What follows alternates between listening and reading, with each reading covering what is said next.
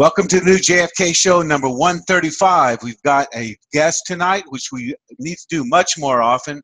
His name is Mark Shaw. He's just written a book about Dorothy Killgallan. And we're going to go ahead and let him introduce exactly what we're talking about. Tonight we've got Don Fox, Jim Fetzer, Larry Rivera, and myself, Gary King. And we're really happy to have you, Mark. So, Mark, tell us about your new book. And we've got some images and stuff that we'll be playing and we'll discuss as the show goes on. And we're going to go ahead and flip our half-hour hourglass, and it'll keep us on track. All right, very good. Thanks for having me on the show. Yeah, Dorothy Killgallan, I've written a book about her called The Reporter Who Knew Too Much, The Mysterious Death of What's My Line TV star and media icon Dorothy Killgallan. And this is a book about Dorothy. About the first third is really a tribute to this remarkable woman that we can talk about tonight. And then the last two-thirds is an investigation that I've done about how she died unexpectedly in 1965. The book itself has all of the new information, fresh evidence about Dorothy's death, and I'm really proud that this book has so many primary sources in it. In my books, this is my 25th book, and I pride myself on primary sources, not a lot of speculation, and as we'll talk about, that's the earmark of this book, the credibility for it. So my main purpose for writing the book is that Kilgallen was investigating the JFK assassination, something that I didn't realize when I began looking into her life and death. And in 1965, just as she was about to, as she told friends, crack the case wide open, she was found dead in her townhouse apartment in New York City under very suspicious circumstances. So I wanted to write a book because at that time there was no investigation. Dorothy was denied any justice at that point, and I wanted to make sure that her case was looked at again. And I can tell you good news there that since the book's been out 2 months now, 5th printing, it's been a book that's just gone through the roof. Heard from people all over the world about it, demanding Dorothy get her justice. And I took a chance here, gentlemen, and sent a letter to the New York District Attorney's Office, Cyrus Vance Jr., requesting an investigation. And I was told that the odds of that happening were probably about 50 million to 1. Because the case is 50 years plus old. But we heard from the New York Post in an article a week ago Sunday, a confirmation that the New York District Attorney is looking into Dorothy Killgallan's death. And that is just great news. And so I've been doing a lot of interviews where I talk about what they're doing, where the investigation might go, but especially through people like you. I'm hoping that there may be those out there who were around when Kilgallen died, who may be able to shed light on her death. And if that happens, they can get in touch with me, get in touch with you guys, or get in touch with the DA's office. So we can fill in the blanks, but that basically has been my crusade with this book to get the justice that Dorothy deserves. Well, that's wonderful, Mark. I think that's absolutely splendid. I'm fascinated. I used to watch What's My Line, and it was really stunning how 1 week she was there, the next week she wasn't there. Never a word of explanation was given at all. I mean, this was a very popular show, hugely, and she was a key participant because of her intelligence and perceptivity. And of course, you've already mentioned what we believe to have been the cause of her death, namely that she let out that she was going to blow the case wide open, which I think was completely inadvisable. And of course, shortly thereafter, her dearest, closest friend in whom she would have expected to have confided also was found dead. So I'm sure that's part of your story. So, Mark, do you think that it's all because of her talking with Jack Ruby and Jack Ruby telling her too much, or are there other things? Well, let me just tell you guys, take you a little bit on the same journey that I went on with this book, because I'd be interested in your, your thoughts about how this all came about. As I said, I've written a lot of books, and I began looking into the JFK assassination a number of years ago because I wrote a biography of Melvin Belli. And I knew Mr. Belli in the 1980s. I'm a former criminal defense lawyer and a legal analyst for some network trials and things like that. But I knew Mr. Belli when I had an office in his building in downtown San Francisco. And I chronicled Belli's life. The book was called Melvin Belli, King of the Courtroom. And while I was working on that case, gentlemen, I learned about Belli's affection for the mafia. You know, he represented the Rolling Stones and Muhammad Ali, but his main client at the time was Mickey Cohen, the Los Angeles gangster. And I really got suspicious of Belli's defense of Jack Ruby. As you remember, it was this ludicrous psychomotor epilepsy defense. He wouldn't let Ruby testify and all that. So I was really curious about that. And I wrote a little bit about it in that particular book. I then was done with that book, and I decided to trace back what I'd learned about Belli's affection for the mafia all the way back to Joe Kennedy and Joe Kennedy's promise to the mafia in 1960 that if they helped him win the 60 election, that the administration would leave those guys alone. Trafficante, Marcello, Giancana, all of them. And as you know, and in this next book I wrote called The Poison Patriarch, I had an eyewitness who was right there on the night when Joe Kennedy basically ordered JFK to appoint Bobby Kennedy Attorney General. And as you know, when the administration took office, Bobby Kennedy went after all those guys, especially Carlos Marcello. So I wrote that book, gentlemen, and I was done. And then there was a quote that I learned when I was working on the Belli book I could not get out of my mind. And I'm a curious guy like you guys looking for the truth. And here was the quote. I interviewed a doctor friend of Belli's in San Diego. And he said, Mark, you know, Belli knew Dorothy Killgallan. And I said, well, the What's My Line star? He said, oh, come on. You don't know about the other part of her life as this crack investigative reporter who covered the Dr. Sam Shepard case and the Lindbergh baby kidnapping case and all these things. And Belli knew her because she covered the Jack Ruby trial. And I said, my gosh, I didn't know about that. He said, well, it's interesting, Mark. When Kilgallen died, I was with Mel. And Mel said to me, listen, they've killed Dorothy. Now they'll go after Ruby. And I could never get that quote out of my mind. And that is the quote that triggered my working on this book and led to my going ahead and chronicling Dorothy's life and her death. But we know from what I learned and what's in the book and on the websites that I can mention with the videotaped interviews that are there, that from the moment she interviewed Jack Ruby at the trial, and as you said, she's the only one to have done so, she did it twice, on the DorothyKillgallenStory.org, I think you will be fascinated to see a videotaped interview with Joe Tannehill, who explains what Ruby thought of Dorothy, how the interview took place, where it took place in the courtroom, and what he believes Ruby said to her. So that is verified, that she was there, and Joe explains that. So then we go forward, and what did she do next? You may remember. Don't keep us in suspense, Mark. We want to hear all of this, all of it. Okay, I'm going to get there. Yeah. I'm going to get there very quickly. So what happened then, as you remember, she exposed Jack Ruby's testimony before the Warren Commission, before its release date. And that's probably similar to the Nixon tapes being revealed, or Snowden, what he did with the CIA and the government documents. It was an explosion. And her hairdressers, two of them that we have videotapes from, you'll see them on the same website, the DorothyKillgallenStory.org, talk about the fact that that's when the trouble started. She says to one of them, she's fearful of her life and her family. To the other hairdresser, she says, if the wrong people knew what I know about the JFK assassination, it would cost me my life. We don't know exactly what she said to Ruby, only what Tannehill talks about, but she had made one trip to New Orleans. And who was the Don in New Orleans? Carlos Marcello, the one that had the motive to get rid of JFK so Bobby Kennedy would be powerless. She went there with the hairdresser.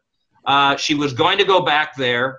She was writing a book for Random House. She had accumulated all of this fresh evidence. You know, she was the most powerful female voice in America. That's what the New York Post called her. And before she could write that book, there were those who were threatened with exposure, and I believe they are the ones who caused the death of Dorothy Killgallen. Yeah, while we've got it up, can you are you familiar with this a postcard, and could you discuss that for us? Well, I'm glad you sent it, because no, I was not. And I've read it, and my wife looked at it as well, and we were fascinated with the message. Obviously, the person did not sign their name. No, it was from Howard Weisberg. No. The person did not sign. Is it from him or is it to him? No, it was to him. It was to him. Anonymous. What do you know about Harold Weisberg? Oh yes, he's one of our heroes around here. We believe he had it all figured out in the '60s. Well, I didn't, I didn't know who he was, but he was a stalwart for believing that the Warren Committee, all this stuff was crazy, and everything else. So I'll tell you, one of the things I'd like to ask you is, did any of you, I mean, you've been involved in this longer than I have, did any of you try to see, I noticed in the obituary that he had a wife, and I think there were a couple children. Did any of you try to follow up to see whether you might locate those people and interview them? His children? Yeah, or his wife. I mean, he died in... Lil died. Lil also passed away. Lil passed away also right after him. And his children were never involved. Two sisters. There's two sisters. Okay, well, yeah, I don't think that he had any children. No. What he did was he left all his papers at Hood College there in Maryland. Okay. Where is that again? Hood College. I have all the information. I'll send you an email with the entire repository address. Yes. And a search page also that you can find. And basically everything that he had filing cabinets full of documents. And as you know, he was able to pry a lot of JFK related documents, and Martin Luther King, by the way, via FOIA lawsuits that he enacted against the government, against the National Archives and the government. But to make a long story short, all of his papers have been scanned and placed in this repository at Hood College, and we're talking about millions of documents. Okay, I'd like to take a look, and I'd like to apologize because I should have known about this person. If you look at that postcard that was sent, it talks about the estate of Dorothy Killgallen. Now, during my research, we couldn't find anything really that was included in that estate. I think maybe you may know or you don't know, she had an FBI file, or she had a JFK assassination file, a thick file with all of her evidence and everything else. That disappeared when she died, when she was found dead in a bedroom in her townhouse she never slept in and all of that. So I don't know. I need to know whether there may have been things in this estate that are alluded to in the postcard, and I'm going to try to follow up on that. It's a good lead, yeah. Yeah, very good, very good. I'm sure everything in that file would have implicated Oswald as being No. I'll tell you what, Dorothy. He's sarcastic. He's been sarcastic. If you look at what Dorothy did and you read her articles and columns on, again, the DorothyKillgallenStory.org, she pretty well dismissed Oswald as being a person that she could ever figure out. The key for her was Ruby.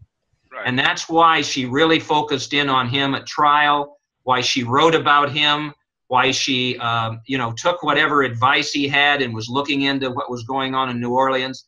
That was the key figure for her. And I think you'll be amazed at you have to understand at the time, of course, Edgar Hoover was shouting, Oswald alone, Oswald alone, Oswald alone. And there was one reporter, Dorothy Killgallan, who was saying that was crazy, along with Mark, her friend Mark. And, it's no wonder. I mean, she was putting herself in danger because she was the only reporter who was really trying to find out, I believe, the truth of what happened. Warren Commission didn't interview her. Jim Garrison didn't interview her. They just dismissed her. And people want to know why. And I've told them, everybody thought about her like I did. She was the What's My Line game show person, so how could she be credible about this?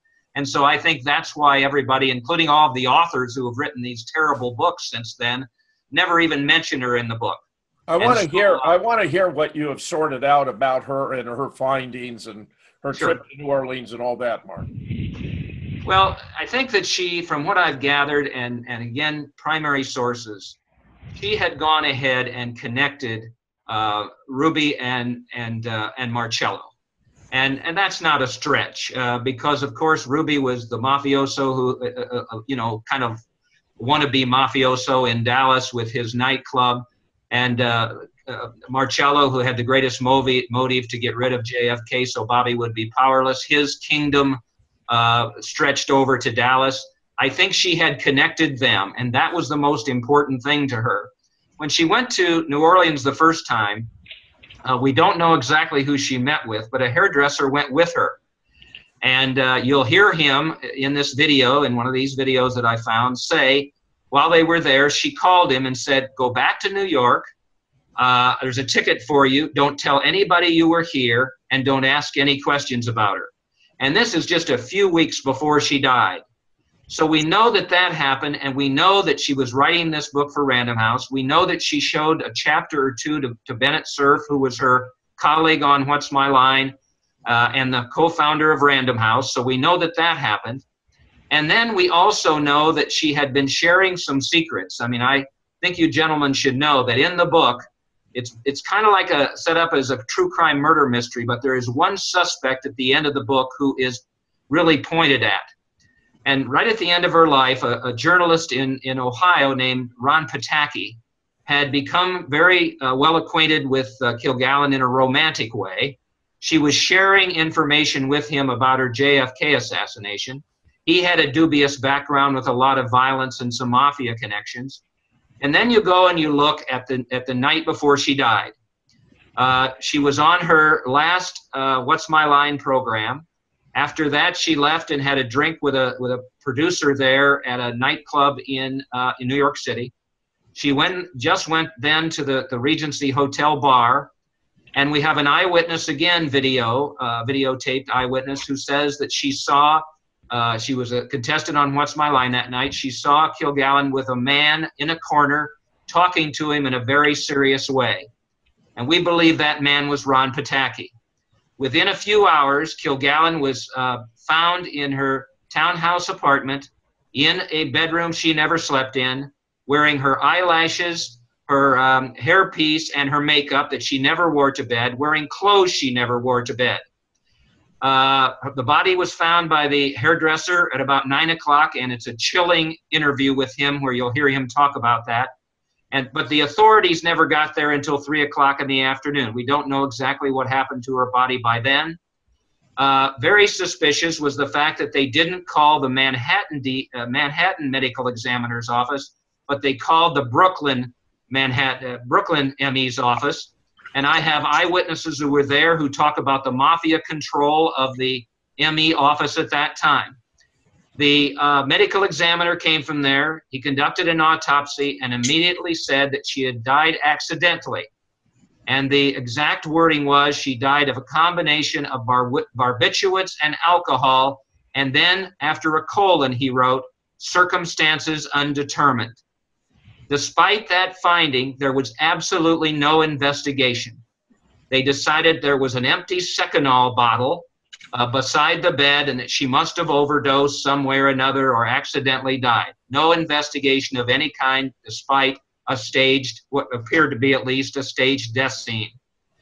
And so that's what happened to Dorothy. And gentlemen, she disappeared from the face of the earth. I mean, murder is the worst form of censorship, and this is what happened to Dorothy. All of her file had disappeared. Nobody ever checked any of her columns. All of these authors who have written books about the JFK assassination never even mention her. So it's just a tragedy and a distortion of history in many ways, because Kilgallen, until now, has never been part of the equation. And I can tell you, I have heard from people all over the world after the New York Post wrote this article about the DA investigating, who have come forward and said, wow, we had no idea what Dorothy Killgallan was all about and what she had found about the JFK assassination. So what do I think would have happened? I'll finish with this. I believe that if she would have been able to write that book and include all of the evidence I'm talking about through the best sources, because she was the queen of the reporters, that she would have published her book, or she would have written articles that would have implicated J. Edgar Hoover for covering up the investigation of JFK's death by shouting the Oswald stuff. She would have had Carlos Marcello indicted. She would have been able to present all of this evidence, and there would have been that grand jury investigation, and all of her evidence would have come out. I think that's what would have happened if she would have been permitted to live. But justice was denied to Dorothy Killgallen, and I'm intent on fighting for her voice to be heard again. Well, Mark, that's all very, very commendable.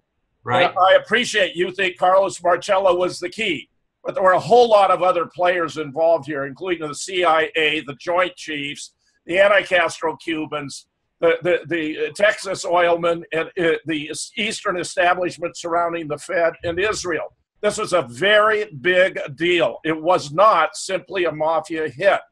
But I want to know what you found, because it may be extremely illuminating about this aspect of the puzzle.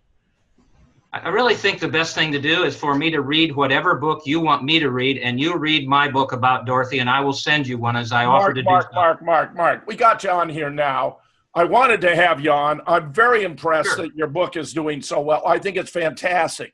You never know what's going to, tickle the public's interest to take a serious look at JFK, and you may have done something extremely important. So just share with us what you found. I believe I have. Dorothy had honed. Dorothy is the only reporter to have interviewed Jack Ruby. And where did she go after that? She went to New Orleans. She didn't go to Washington. She didn't go anywhere else. She went to New Orleans. And there's a primary source in the book that talks about the fact that she was honing in on Carlos Marcello. And it's not a stretch to believe, because that's what Ruby had talked to her about. And so that's where she was going. That's what she was doing. And she was making a second trip to New Orleans.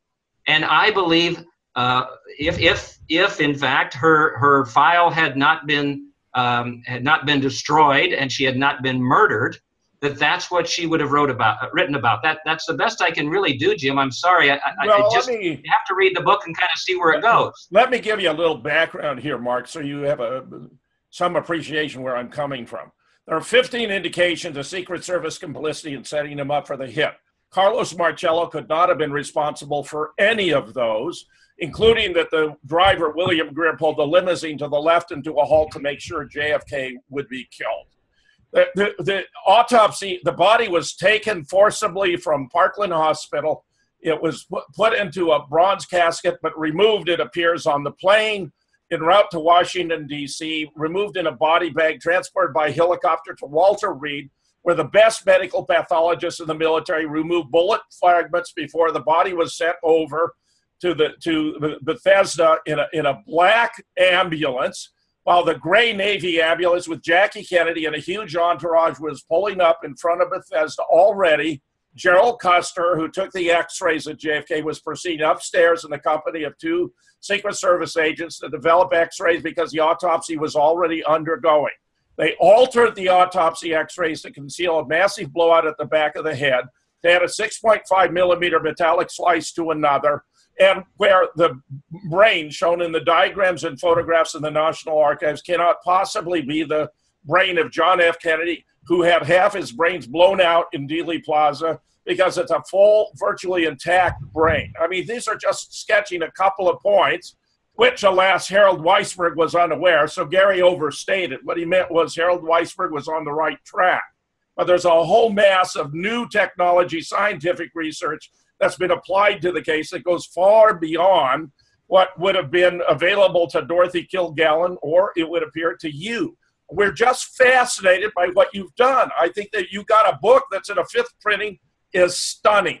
Only I have 2 books or 3 books that were in a 2nd printing even. So yeah, that's what I was going to say. How can a Dorothy Killgallan book be that popular in 2017? I mean, props out to Mark. Yeah, that's amazing. I'll tell you why. I never knew about Dorothy, guys. I mean, you have to understand, this was back in an era when people actually got their news from the newspaper. The TV was in its infancy. There was no internet of any kind.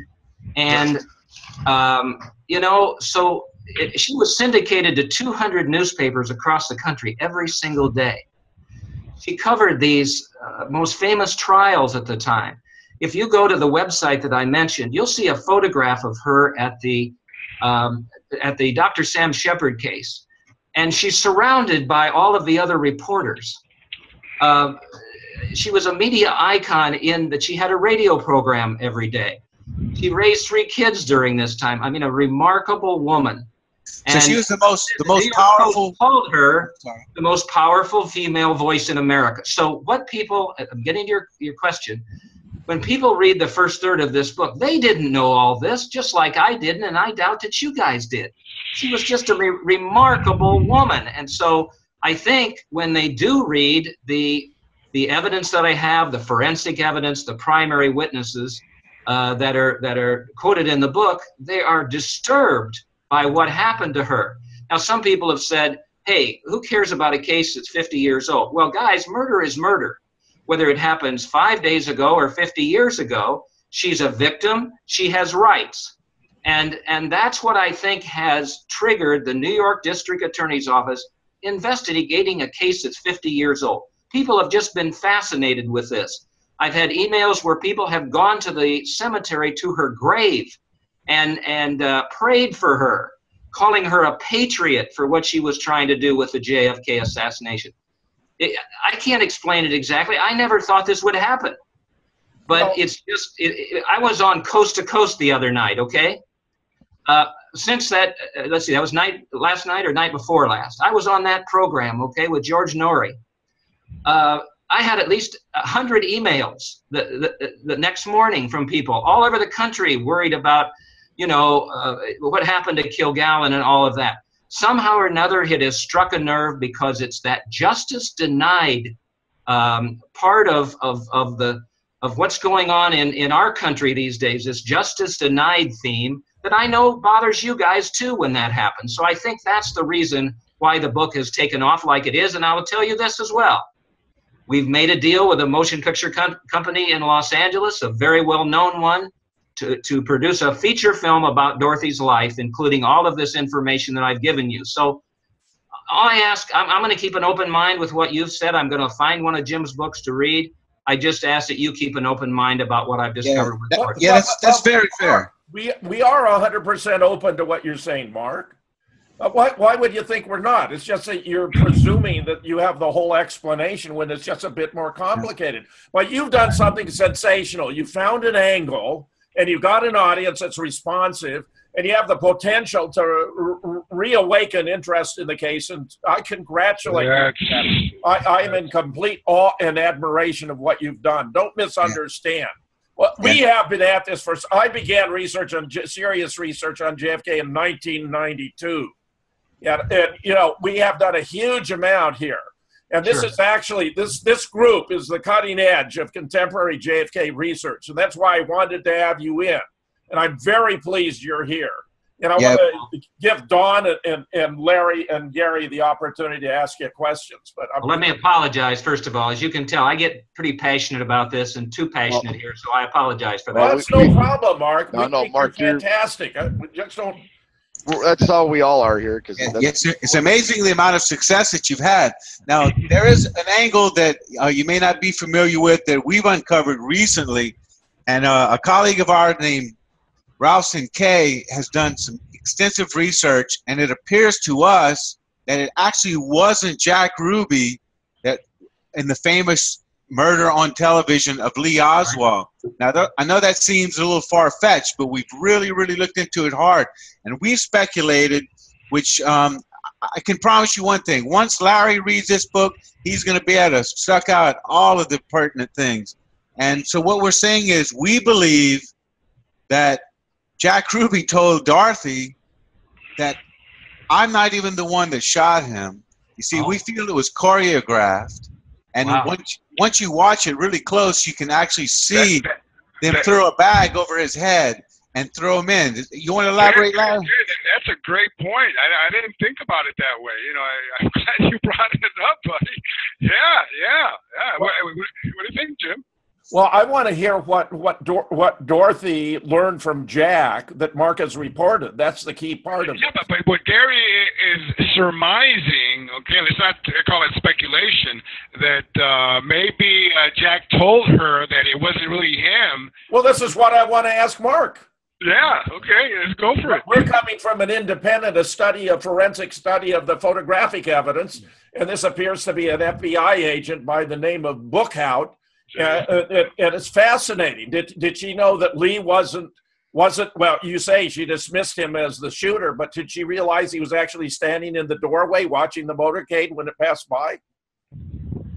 A couple things there. First of all, nothing I can find really deals too much with Oswald. She just focused on Ruby. I find what you're saying, you could be right about the fact that it wasn't Ruby who shot Oswald, because I wish, and I can't, because when she died, that investigation file of hers was missing. Right. So all you can do then is trace what she did when she talked to Ruby and where she went and what she told people and all of that. That's the best I can do, and it's not as good as I'd like for it to be. But needless to say, Mark, if she thought Marcello was the key and went to New Orleans to see Marcello, she was putting herself on the hot seat. I mean, if this guy thinks he's been exposed that he was the key to taking out the 35th president, she's not going to have a long life. I infer from what you've been telling us that this guy Pachaki, whatever, is the one who actually did her in, did the tracking of her apartment, took all the records because he had inside information and he knew she had a friend and he took care of her too. That would be my inference from what you've said so far. Jim, I wanted to mention a couple of things.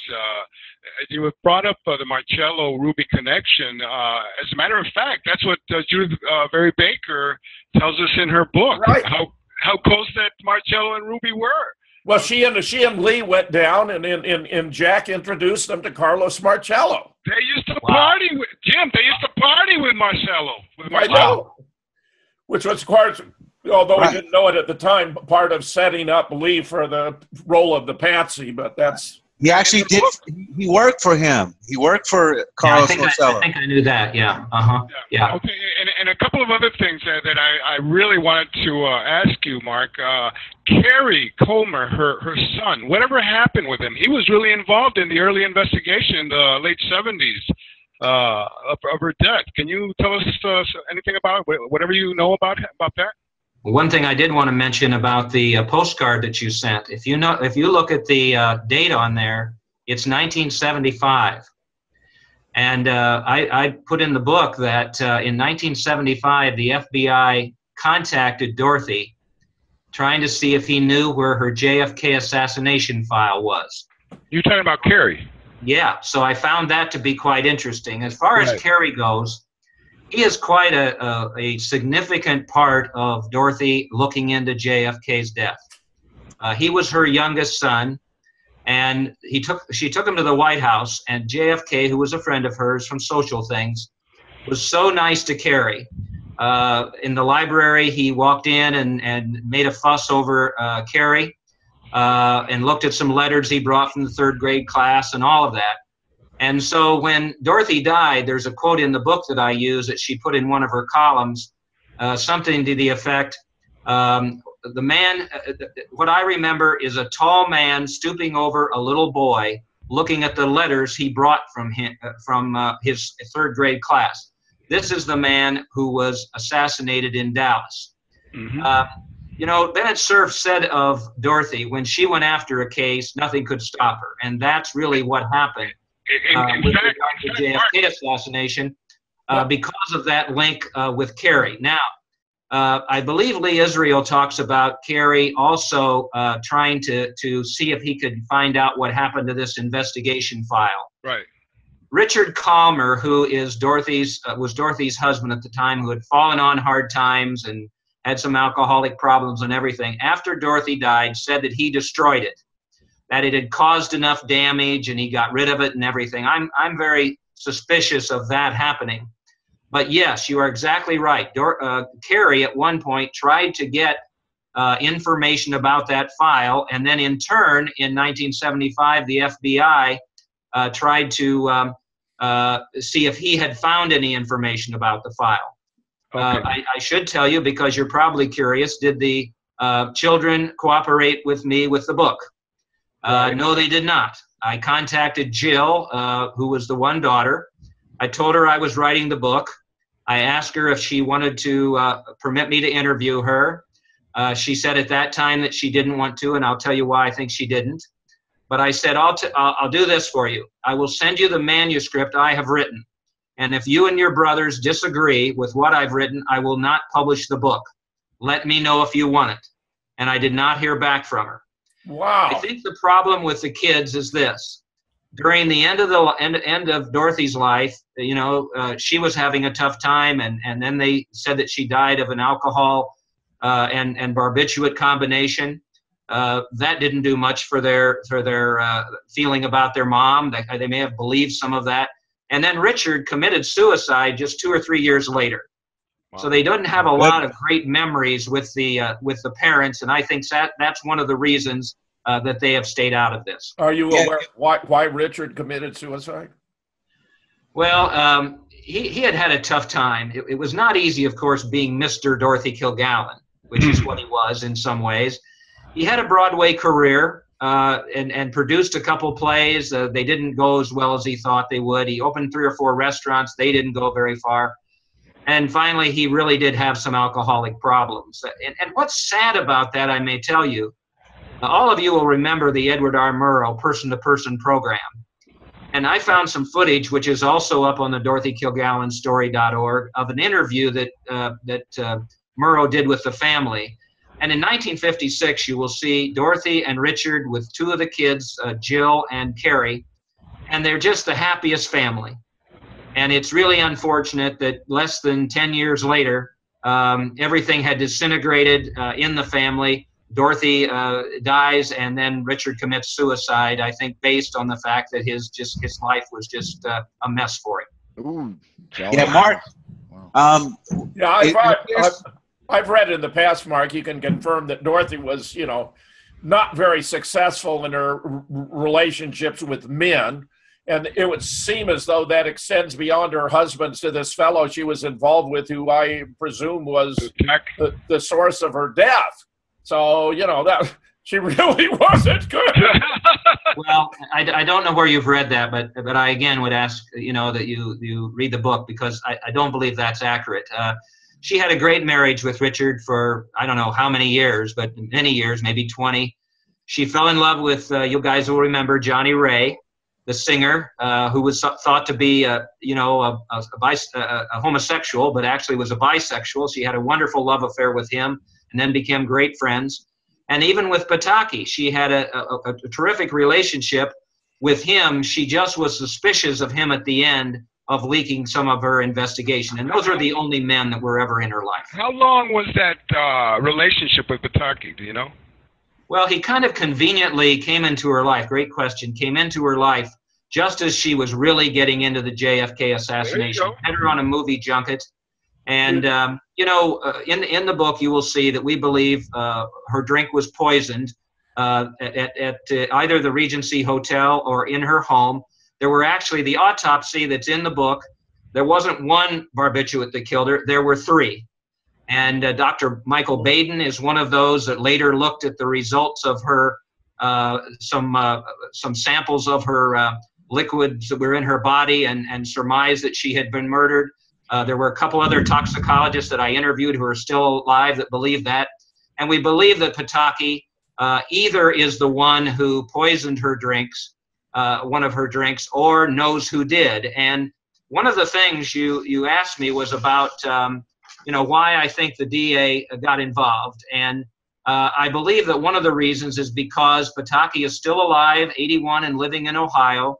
And he wrote 2 poems that you'll find fascinating, both of which seem to really point towards his involvement some way with Dorothy's death. And one of them has a little image of a bartender. And at the top, the poem is named Vodka Roulette, Seen as a Relief Possibility. And the 4 stanzas are, while I'm spilling my guts, she is driving me nuts. Please fetch us 2 drinks on the run.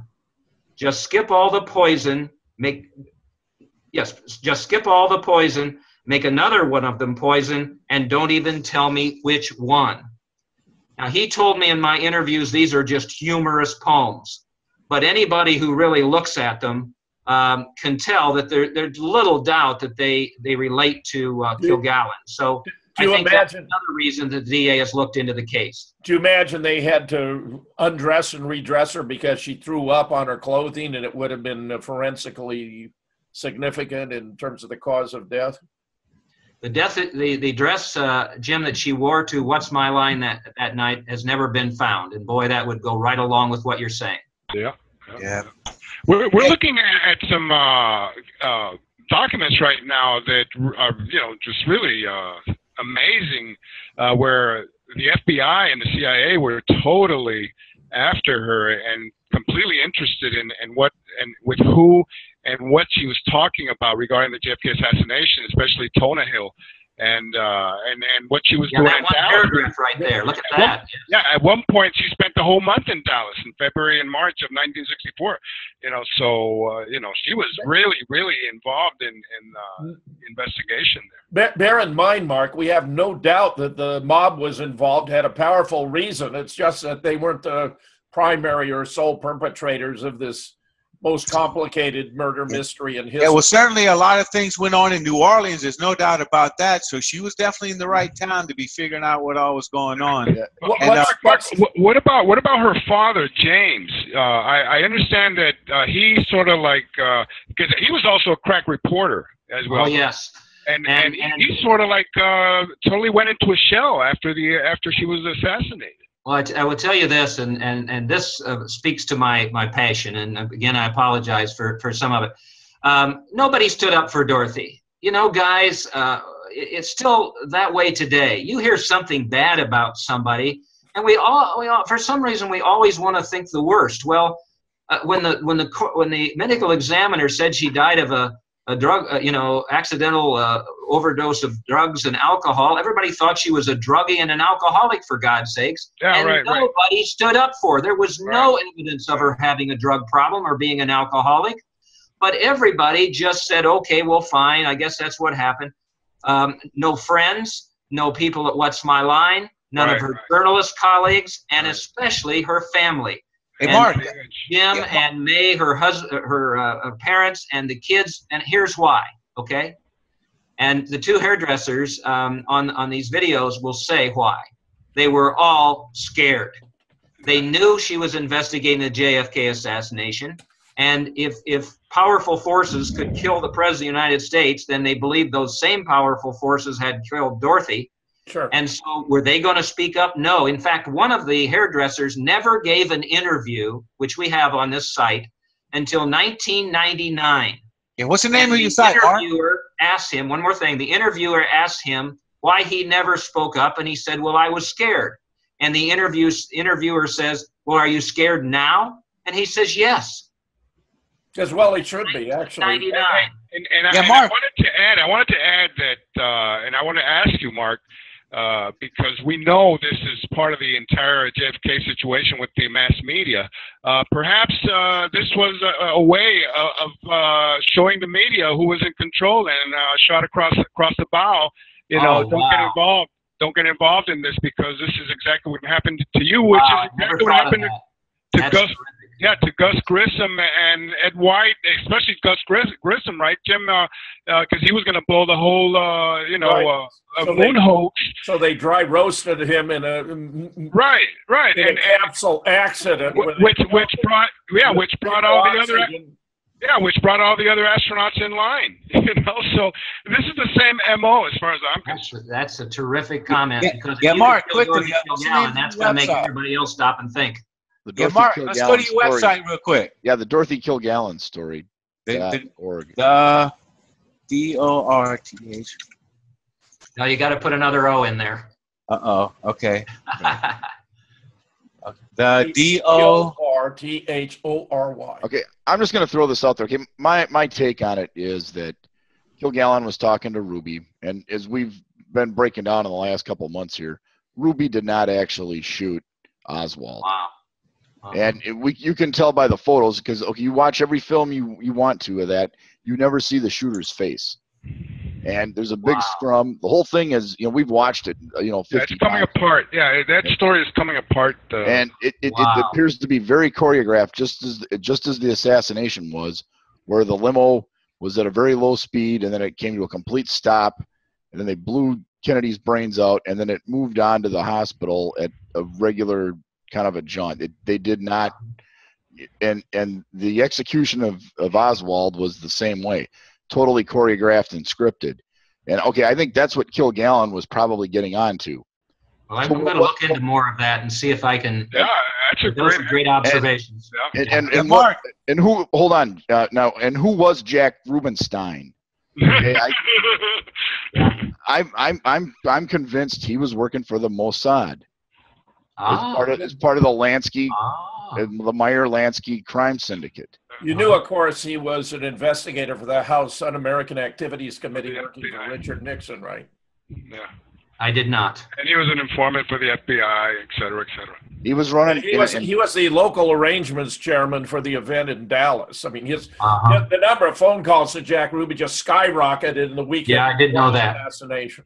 Yeah, if you want to, I think you would be most interested if you could go to video on the site.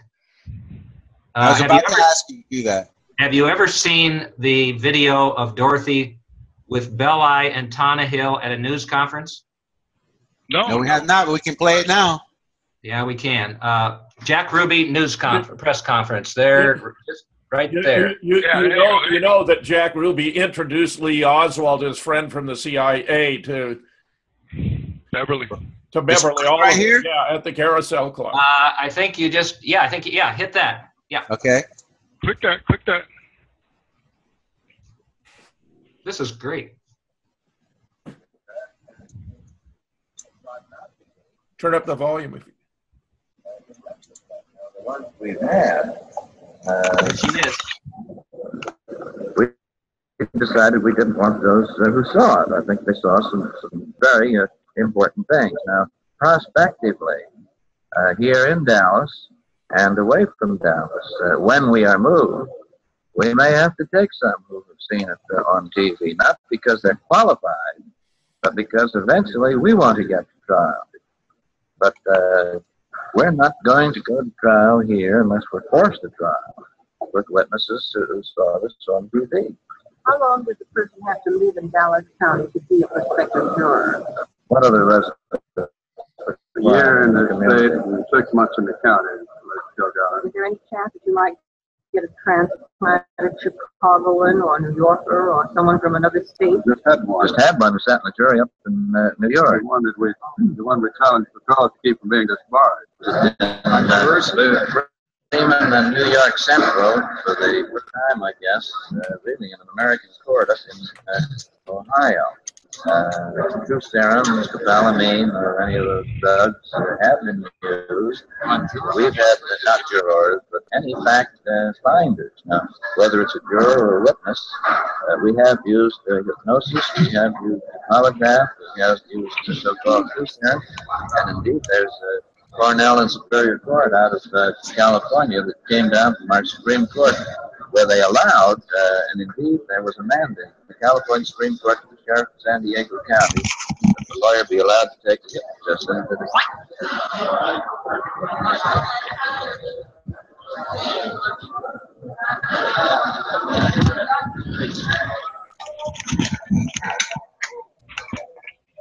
If I may allude to that.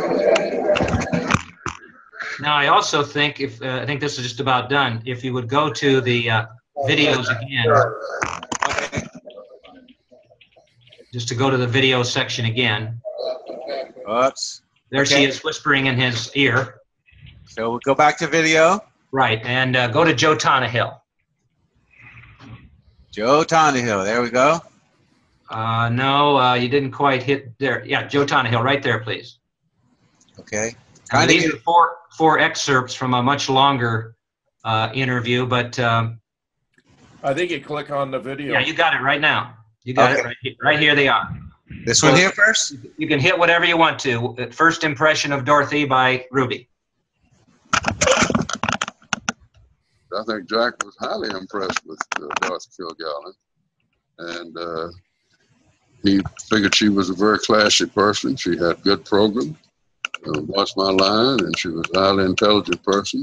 And I think that of all the writers that were down there during the Ruby trial, about 400 from all over the world, she probably was the one that to him was the most significant.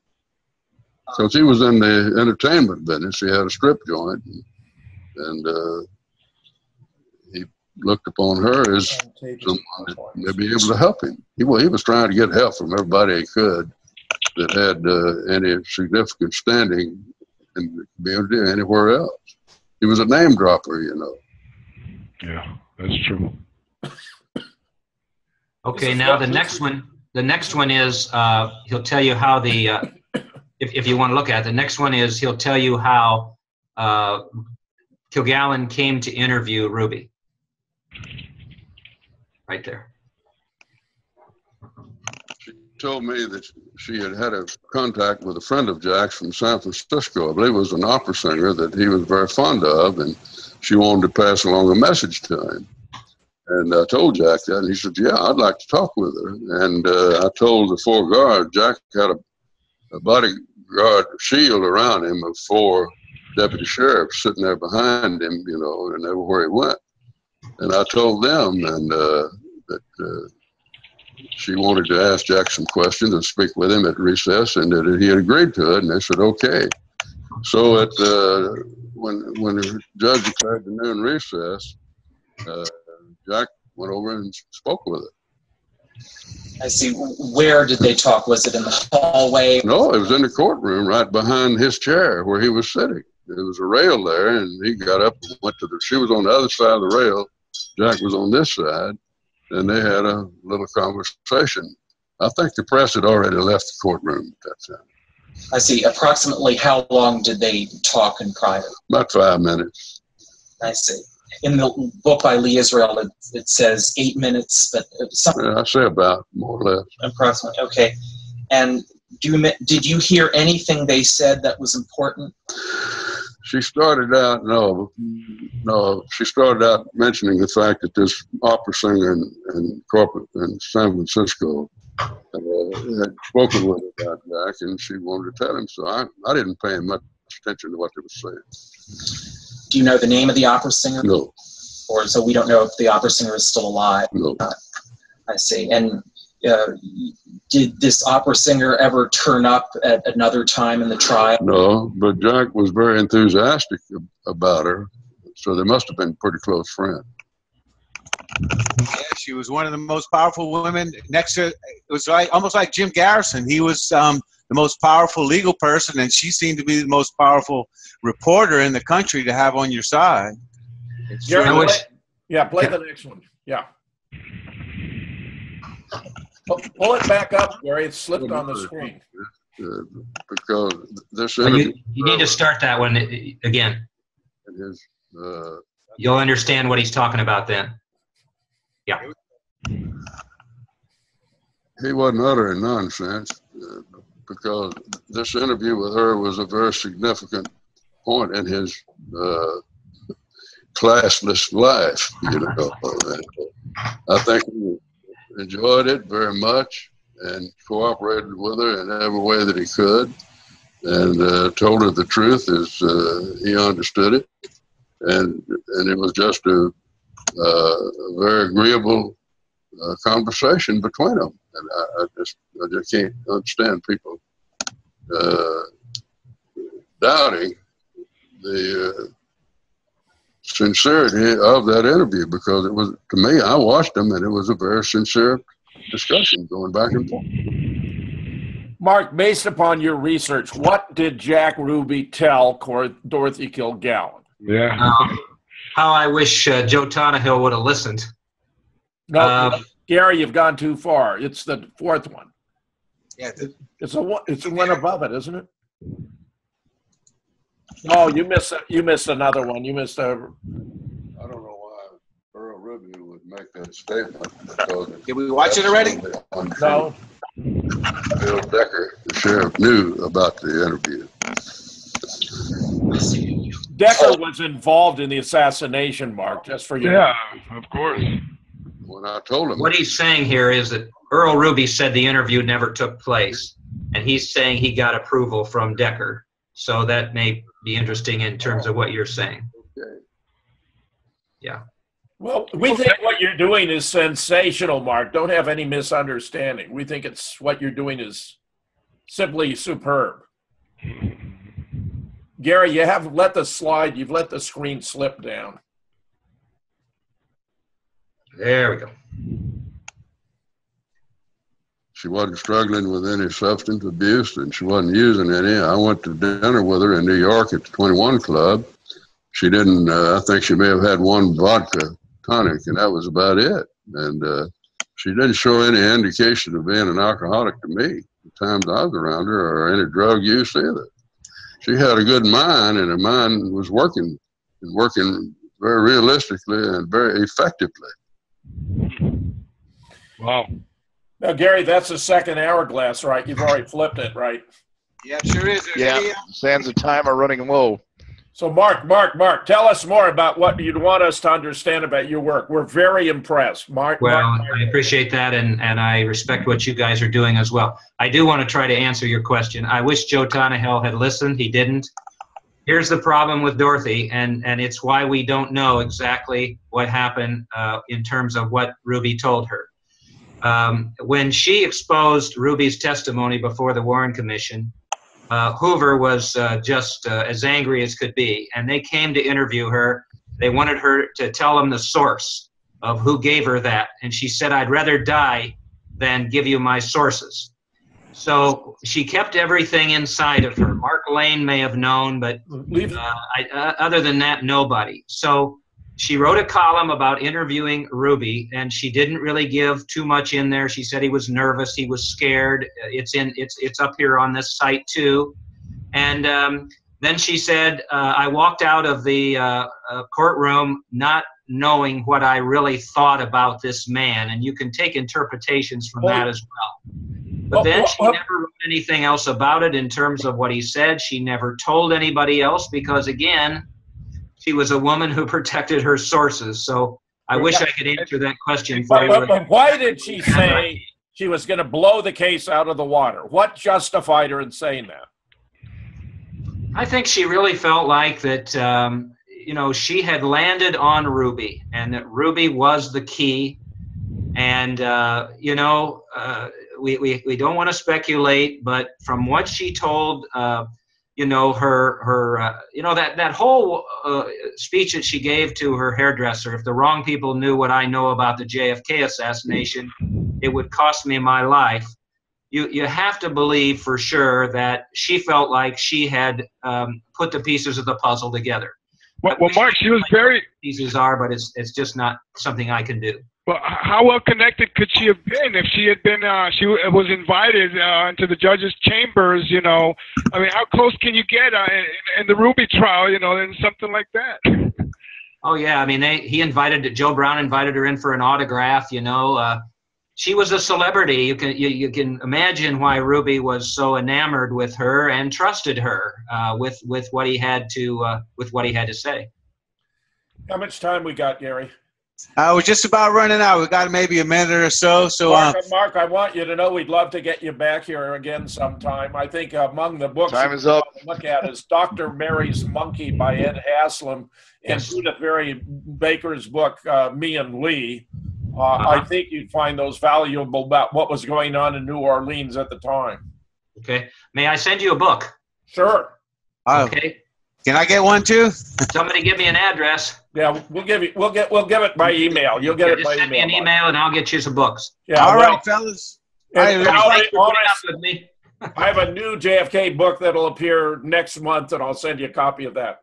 Please, thank you so much. All right, well, it looks like we've got work to do. We've got to read Mark's book. Mark's going to read some of our books, and we're going to have a better understanding about our 35th President of the United States. Mark Shaw, we want to appreciate you for being on the JFK show, number 135, and we'd love to have you back again. And we love you, brother. Talk to you later on. I love you guys. Thanks a lot, Don, Jim, Larry. We'll see you next week. Good night, Mark. I already sent you that stuff that I promised. Oh, thank you. Coup d'etat in slow motion, connecting the dots between the assassinations of Swedish Prime Minister Olof Palme, JFK, Robert Kennedy, and John Lennon. Now available on Amazon and lightonconspiracies.com. Coup d'etat in slow motion.